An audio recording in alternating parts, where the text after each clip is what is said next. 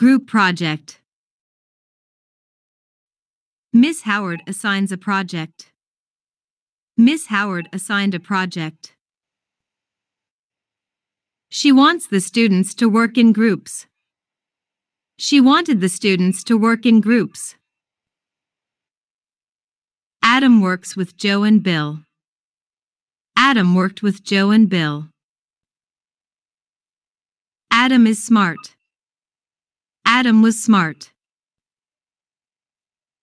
Joe draws well. Joe drew well. Bill is cooperative. Bill was cooperative. They make a good group. They made a good group. They turn in their project.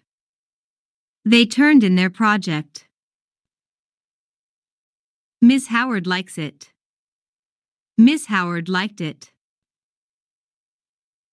She gives them a high grade. She gave them a high grade. Adam, Joe, and Bill are joyful. Adam, Joe, and Bill were joyful.